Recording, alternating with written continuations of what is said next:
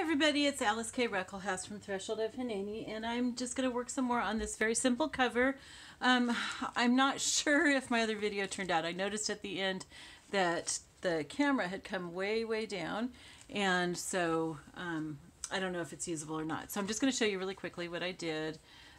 You had seen already pretty much what I was doing, just collaging pieces on here, and I was going to cover it with Mod Podge, and I still might, but I don't think so. It's pretty smooth, and I don't think that these are going to come off at all, and I like the texture, and I think that the Mod Podge would still get on this yarn that I've got sticking out at various places, so I probably won't. Okay, but then I was trying to figure out what I wanted to do with the inside, and I decided I want to paint it.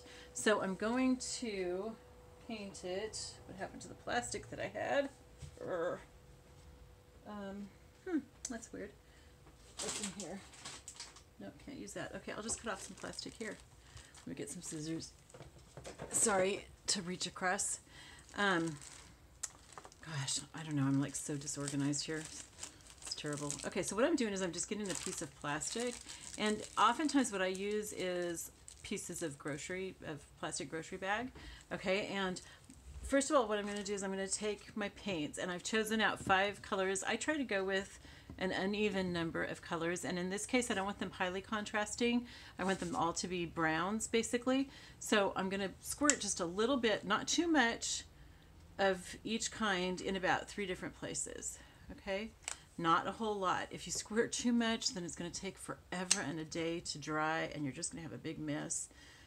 So just to spread it out a little bit so that we have the different colors in different places, but they're all going to end up mixing anyway. It's just that where they are, that color will be more concentrated.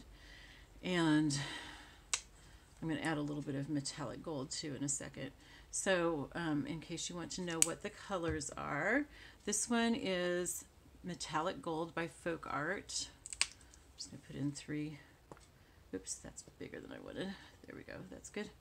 Okay, that one's Metallic Gold by Folk Art. This one is Classic Caramel by Apple Barrel. These are like, I think this is like 50 cents at Walmart. Multi-Surface Coffee Latte. The Folk Art ones are a little bit more expensive. I think they might be like $1.67 or something. The gloss is like $98 cents. This is Real Brown, and this one is Warm Buff. Okay, so then what I do is I just take this piece of plastic, it's really easy, and I just start like tapping it all over, almost like you're stamping, sort of, because it's like up and down. You're not smearing it, although it does kind of smear, but you're just going up and down, and you just want to cover the whole surface, and you can see how it's mixing. Okay, so it looks really cool, right? You want to go to all the edges. Okay, like that. I love the smell of paint. Okay, and there's still big globs on there in places, so I'll get those because I'll use them. Along the edge, I'm having to kind of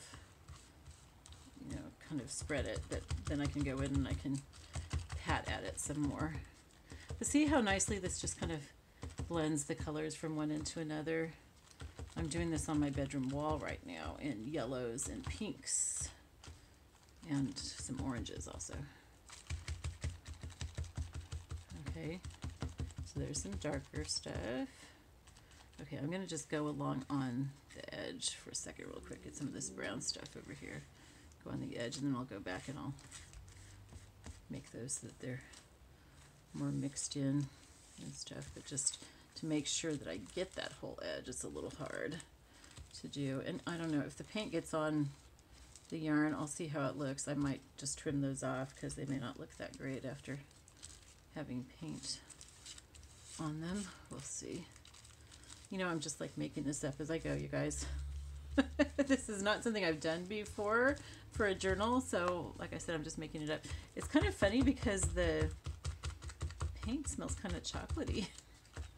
Isn't that funny?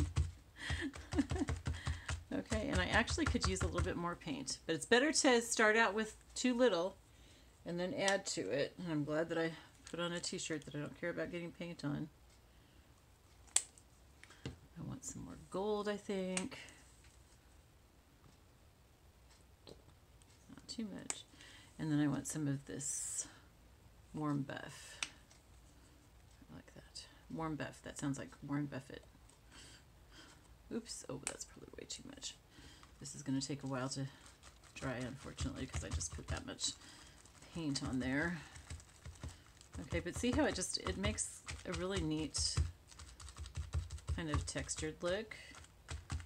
And you don't have to, you know, like I said, not planning it, just, you know, going along and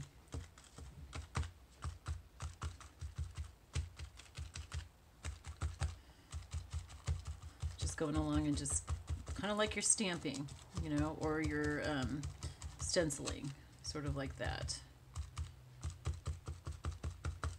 Okay, so it's just all, I'm not like stirring it up, I'm just stamping it, and as I get different colors of paint, they kind of mix together, which is cool, right? Doesn't that look cool?